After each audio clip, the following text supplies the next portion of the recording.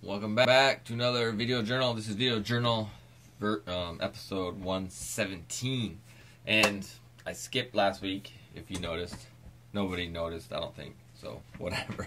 But I skipped last week because life has been crazy for me lately, and it's really, well, let's start off with, this is my video journal where I talk about everything that goes down in my musical and artistic journey in the last week, and this particular episode will be the last 2 weeks, so this may be a really long one.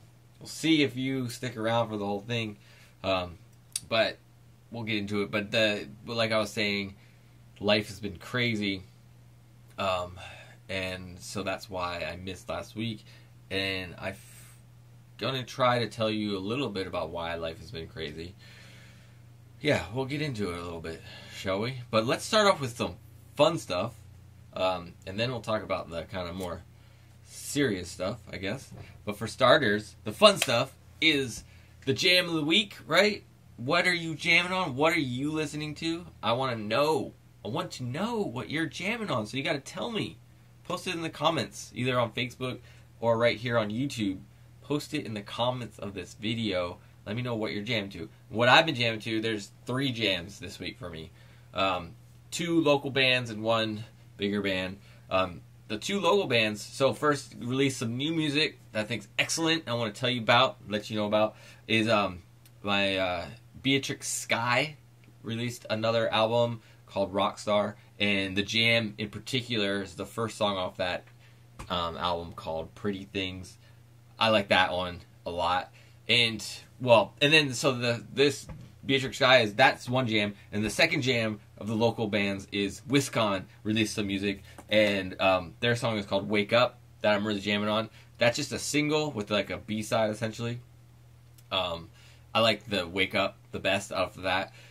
These 2 bands, even though they sound very different, I think they bring a very similar sentiment to their ideas, and what that is for me, they're both have a punk ethic, and how I am equating that is Beatrix Sky music is like electronic kind of stuff. It's kind of I don't know how she describes it, but has electronic element. It's kind of has this atmospheric element to it. However, the songs are super short and to the point, and they get it. They just hit it and quit it, kind of.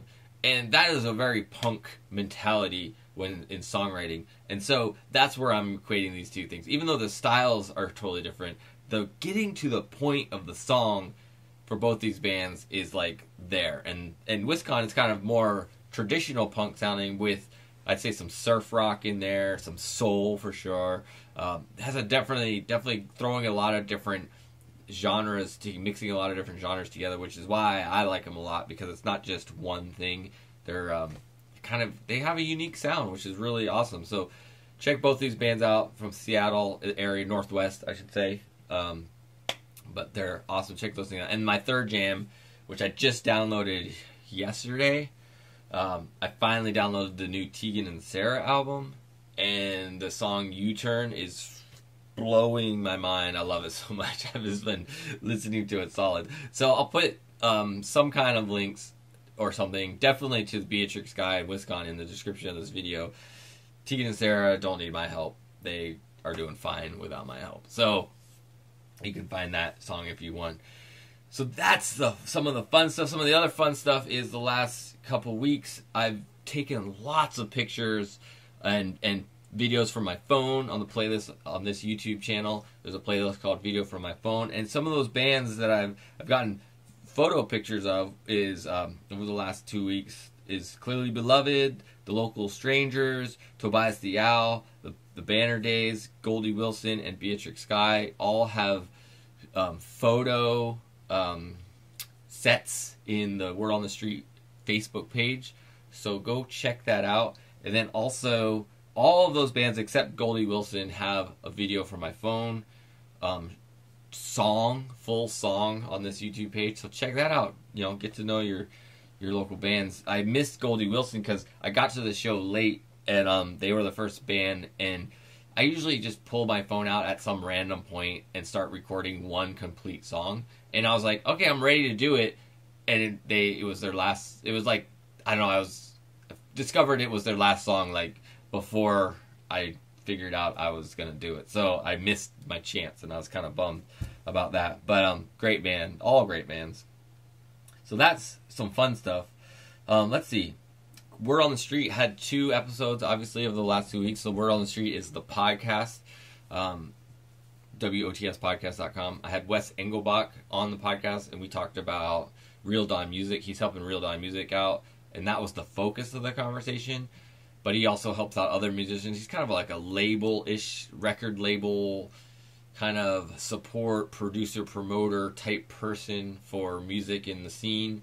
And we just kind of had a casual conversation about ideas in the scene and things like that. And I don't really remember a lot. I didn't write down anything. This is, see the blue writing right there? That's what I wrote down 2 weeks ago about stuff, and I haven't been on my game of writing things down. But I did listen back to them. The episode 93 with the ladies from the Macefield Music Festival were on 93. And again, great conversation about Macefield. Pretty surface-oriented conversation. We didn't really go under the surface that much about what it means to be part of the scene, but we dabbled in some ideas, but it was a short one. It's really hard to get below the surface when the conversations, it was only 30 minutes long, and when a conversation is only 30 minutes long, it just tends to bounce along the surface of different ideas. And I've noticed in general, around the 45 minute mark of a conversation when I have people over here, that's when it starts to really get juicy, get good. And we didn't even have 40 minutes to talk. So, different creature. I definitely like it better when it's longer. I understand there's some advantages to it being shorter, but what I'm going for is very much like what it really means, and talking about it and having a discourse about what it means to be a part of this scene, the Seattle music scene. And it's hard to do that when you need to set up the get to know you part of the podcast, and then you talk about ideas, and then you go, what do those ideas mean? What does it mean to be things? And we never quite got to that point. So hopefully maybe I'll have them on again, and we can talk, because there's obviously more that they're involved with, and they can talk about. There was one moment where I mentioned, communicating with bands, and their response was, that's a loaded topic. And it's like, great, what's loaded about it? We didn't really, because I know what it's like for me to communicate with bands, and it's really basically hard to, a lot of times, because there's like tends to be, for various reasons, a lack of urgency is the biggest thing that I've noticed. A lack of urgency with when you're trying to set up a show, when you're trying to communicate through email. It's like it takes a lot longer than I believe it should on average for a band to get back to you with confirmation or not, usually. And then this plays into the potential Seattle freeze aspect of things. It's like it's become pretty common in general, and I don't know if this is more than just in Seattle, but it's been pretty common, no response means no. So instead of saying, no, I'm not interested, you just don't respond, and you just kind of, which is very frustrating for me, because it doesn't leave.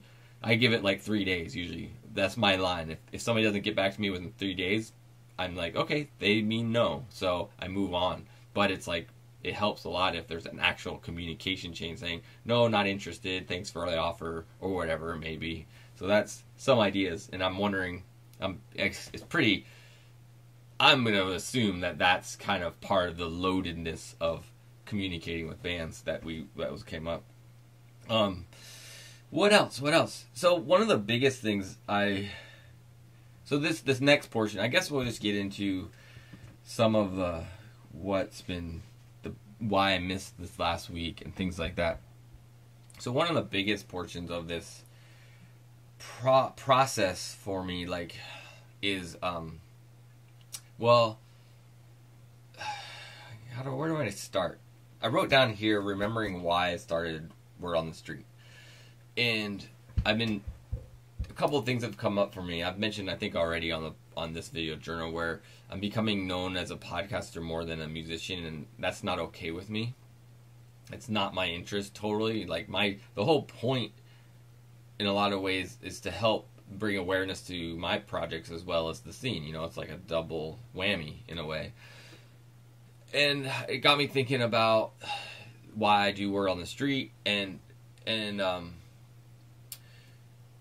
alongside of that, a parallel idea of that is the reason I started Word on the Street. So it's kind of muddy in a way, but the reason I started Word on the Street as well is because I know, because of my situation with having to work a full-time day job, having my kids, as much as I want to have them, and various things like that, prevents me from doing everything I want to do in my artistic and musical world. So I was like, well, how can I do things here and still be moving forward with my artistic journey? And that's why I started the podcast.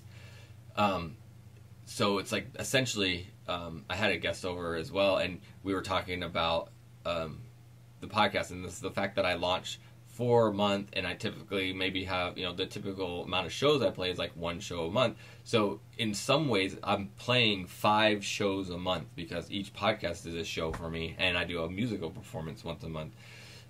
Unfortunately, it doesn't quite satisfy me the way, like, if I was actually playing out 5 times, would be more satisfying than doing 4 podcasts in 1 show, I believe. I do enjoy the podcast, but it got me thinking, it got me reevaluating how I want to approach the podcast, because along with that, so keep that in mind, like, what's going on, like, I'm getting known to be a podcaster more than a musician, and that's not okay with me, and it's something that I internally have to deal with, because where I've had this conversation a few times, and it's like, you have playing the show is the icing on the cake kind of idea, is the fun part of it, and there's all this other work, and you have to be okay with sitting in your room and recording your music or doing all this other work, and it's actual work, even though nobody else will ever see that work.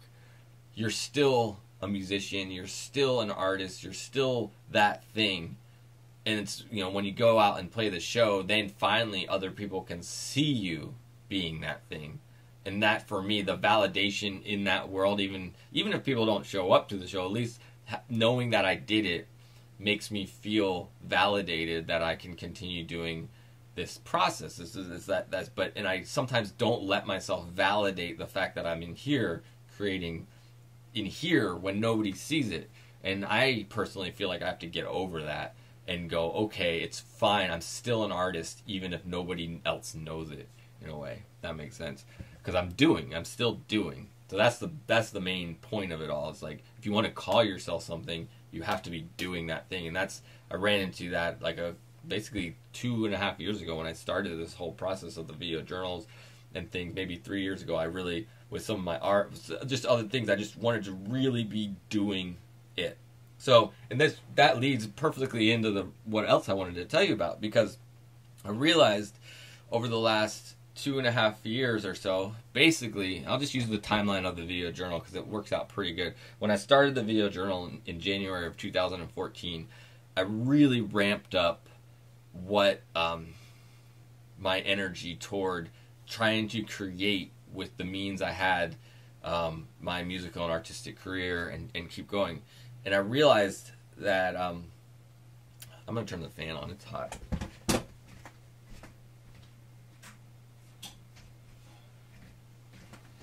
I'm back. I realized that I got burnt out. Basically, the short story to that whole thing is I burnt myself out. And about a month and a half ago, maybe 2 months ago now, I really hit the wall hard. I was just trying to do way too much, and I got burnt out. And I kind of scaled back a little bit at that time.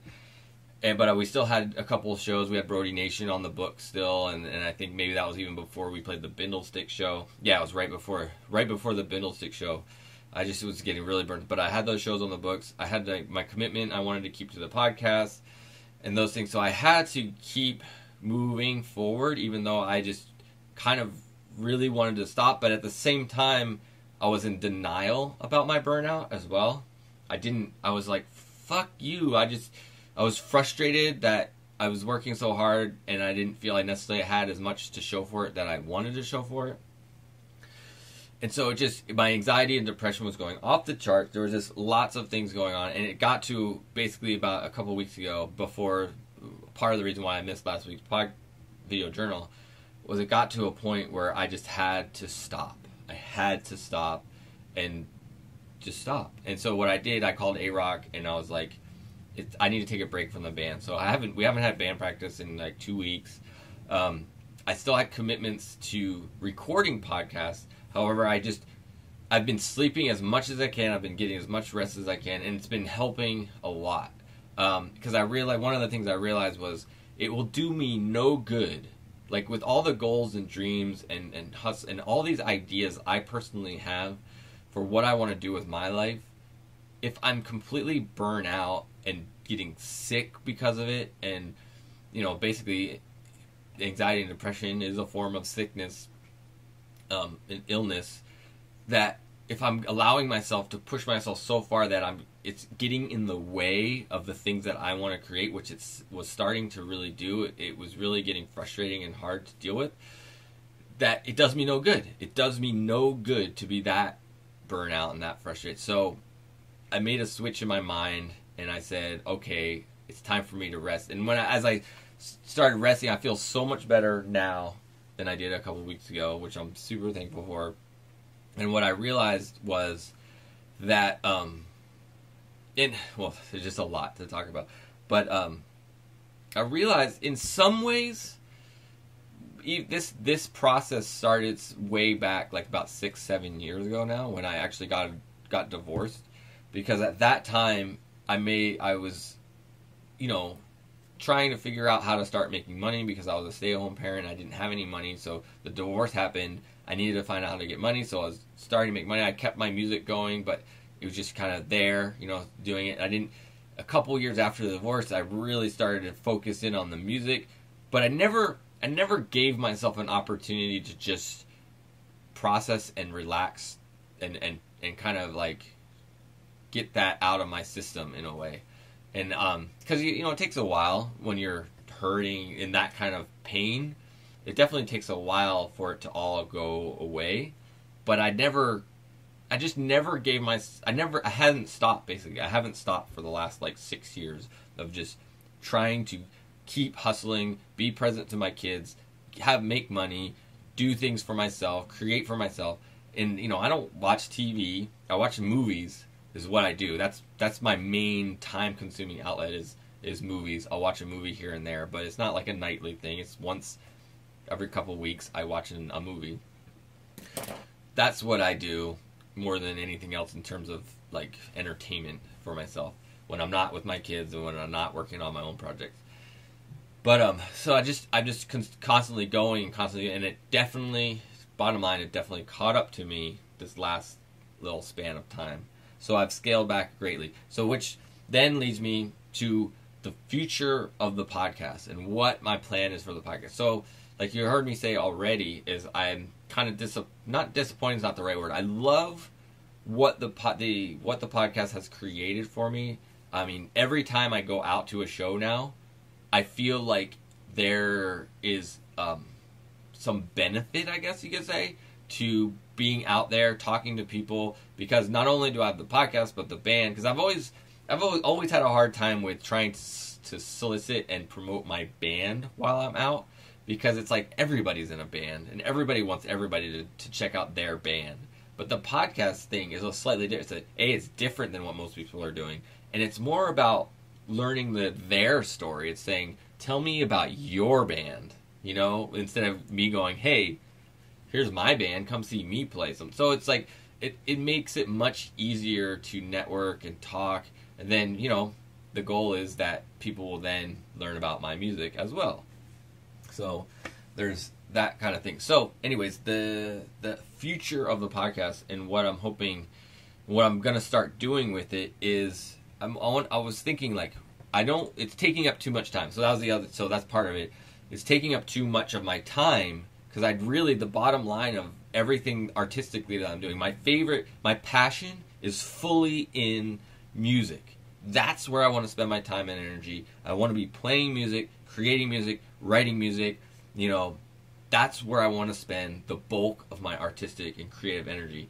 And I haven't been able to do it as much as I want to, and especially as much as I want to if I want to have any success with it. crazy thing, because basically it's so weird. You want to have balance in your life, right? You want to find balance. But at the same time, because of the structure of the way our society works, the way our Western world, the United States, works with success in anything, and one of the things that how we define success is making money off something, and I definitely, without question, want to make money off my art and music and things like that. So, that's one of the pieces I put into my personal definition of success. There's a lot more. Obviously, I'm not making any money off of anything I do artistically, and yet I still feel successful. I now have 93 podcasts made. I feel fucking awesome about that. That I've continued that almost 2 years of doing this podcast. I've created music with my band. I've played awesome shows and done a lot with my band. There's a lot of successful things that have happened in that.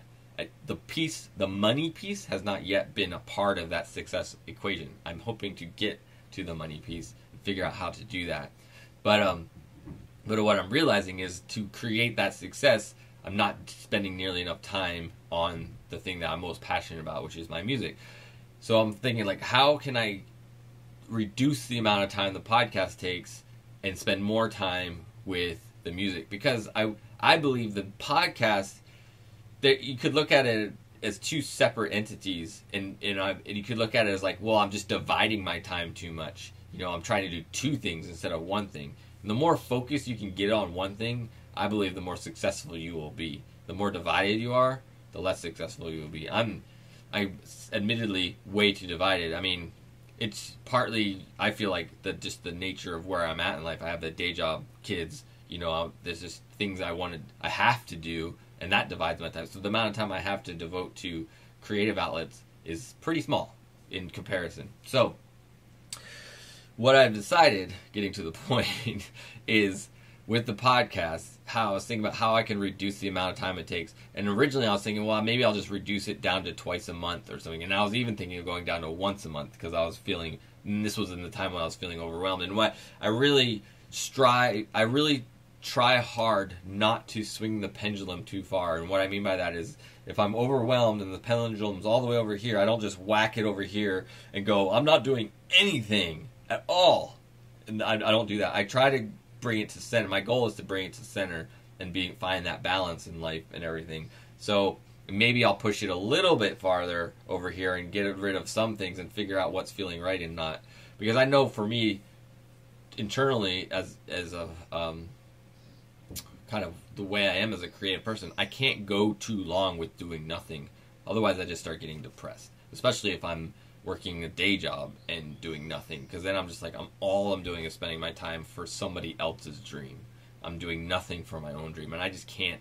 I do not work that way. It just does not work for me. I need to find ways to express my own desires and dreams through my art and music. So I try not to swing the pendulum too far. So I was thinking, at the time, I was like, maybe go down to once a month for a while or something like that. But then I was thinking, well, what I've come to the conclusion of is basically I want to keep it a weekly process, but I'm going to get rid of any custom intros and outros. It'll be the only custom part of the whole podcast will be the conversation itself. The intros and outros are going to be much shorter, and they're just going to be like a stock one that I create, and I just stick it together. So there's less. So what I'm going to do from now on, as I've told you in the past, I do batch recording. So I do like 8 in a weekend, and that lasts me through 2 months. And so in that weekend, I'm going to also produce them all, and then I will publish them all in that very close to that, so maybe within a week. So for the next 2 months, and I'll have them on scheduled posts, so they'll automatically schedule out in 2 months' time, and I won't have to think about anything of the podcast for 2 whole months, and then I'll batch another round of recordings and do that process over again. So that's kind of where the solution that I've come up with. So it's not starting this coming up week, but the week after is where I will have those. It'll start sounding different, and I'll be talking about this more as well. So that's pretty much caught you up. There's one other idea I wrote down that really resonated with me as I was thinking. If you've seen, okay, before we get even farther, August 20th at the substation, 5:30, the 100th recording party of the podcast. Please come out. I'd love to see you there. I'll post the link to the event page in the description of this video. So link it up. Go, say you're coming or whatever, but you can find out all the information, all the bands. So DJ Vu's opening it up. Tobias the Owl's going to be on it. Honey Mustard's going to be on it. theZim's and Arock is going to be on it. Those three are all going to be acoustic, playing in the round. We have Crystal Desert, great rock band from Seattle, going to close out the show. We have Katie Kirkchi and Kari Nicole Taylor showing art, along with a few other local artists that the substation brought on. We have we have Silas Stokes of the Strive Creative Coalition going to help with some audio support, just capturing the actual podcast. It's going to be casual, relaxed. In this whole last few weeks of just crazy life that I've been going on, one of the things that kind of got sacrificed was my intentions to do more with the environment of the substation. I had all these grand visions of like painting a mural that would hang in the back of the stage, and doing stuff in the foyer area, like a big poster that everybody signed, and like doing this custom merch table so it was like unique and different, and having, spotlighting the bands and showing off the bands more and stuff. None of that's gonna happen. It's all bare bones, just the substation and us on stage and just chill. So it's really up to you to bring your bodies into this place and create and be a part of it, because otherwise it'll just be us on stage talking to ourselves, which I'm fine with, because it's essentially going to be a published podcast down the line anyway. It'll be about a month after the recording that it actually gets published. So that brought you up to speed with what's going on with the Word on the Street 100th episode or version recording party at the substation, August 20th. So I guess it's about 25 minutes that I get to actually record straight. I'm letting this one go long. So I'm going to have to do some editing in the computer after I get done recording all of it.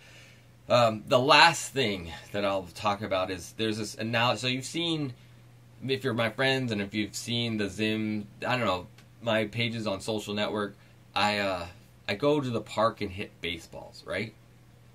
And there's this analogy I've recognized that when I'm hitting the baseball, it's like, when you hit the sweet spot, and when you're off, and that there's a place that you're just, if you make a little adjustment, minor adjustment, and hit it in the right spot, eventually you'll hit it in that perfect spot that it just launches. You just get it, right? And that's essentially what I'm feeling about my artistic and music career, is I'm still making adjustments. I feel like I have that potential. The potential energy, the potential idea, the potential to just break out and be something, find that success that I'm looking for is there. It's there in my core, and I have the fire, and I have the drive, and I have the desire to keep working toward it. Because even though, like I mentioned, I was feeling burnout and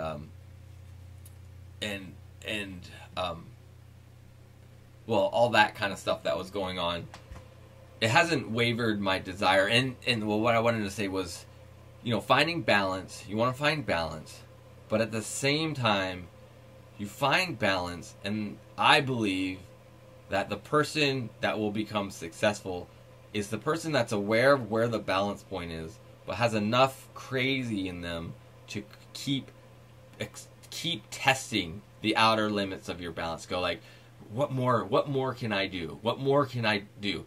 It's like, this is the balance point, but let me try for a while, just doing a little bit more, like staying up a little later, working on my projects a little more, getting up a little early, working on my projects a little more. Keep hustling, keep creating, keep doing something, and being self-aware enough to going, okay, I'm doing too much now, and let's reel back a little bit. Let's get a little rest, but still keep working, It's like, it does no good to go completely crazy, which is basically where I went, completely crazy, and then go, and have a meltdown and can't do anything. But if you're aware of where your balance point is, and keep testing and keep pushing and keep being just a little bit essentially crazy and neurotic and just going for it, is kind of where you have to be, in my opinion, to be truly successful in the things that you want. So you just got to keep working on it. And so those ideas are where I'm at right now. I just feel it. I have no idea why I'm so crazy about and passionate about this music stuff, and I want to do something with it, and I want to create, and I want to make an impact for myself. You know, it's interesting to think about all that stuff. So, well, anyways, thanks for joining. This is the VO Journal, episode 117. Let me know what you think. I'd love to talk with you. Let me know what you think about the podcast, how it's been going for you, and of course, I really want to know your jam, what you've been listening to, what song came up. If it's your own music, tell me about it. If it's some friend of yours, if it's something you discovered randomly, let me know. I want to check it out and see if it inspires me as well. I check out all of them, and I hope you check out what I told you about.